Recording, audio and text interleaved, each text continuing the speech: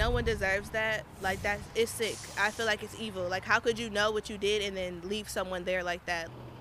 Tonight's top story, an eyewitness telling us what she saw as a woman is hit and killed in Wauwatosa. Good evening, I'm Jessa Bricebeck. And I'm Natalie Shepard.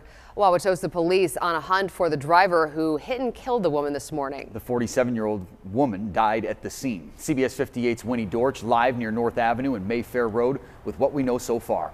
Winnie.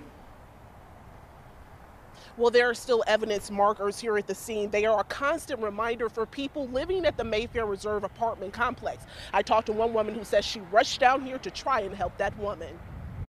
I wasn't even able to sleep last night. Like, I just couldn't sleep knowing that this lady was out here. Like, it's sad. A gruesome scene from above. Brooklyn Holmes lives at the Mayfair Reserve apartment complex. She walked out on the balcony only to see a tragic incident unfold. A 47-year-old woman was hit. I really just witnessed them, like, real life run this lady body over. No one deserves this. It's out of order. They say there was an attempted car theft at the hotel near North and Mayfair. The call came in around 2 a.m. this morning. Police say the woman tried to intervene and was hit by an SUV. Holmes ran downstairs to help. He reversed back and ran over the lady, and as he decided to go forward, he kind of like drug her body a little bit. I was just waiting to see if she would get up, but as soon as I seen the blood, I had to come down and help and, you know, try to stop the traffic because I didn't want that to happen again.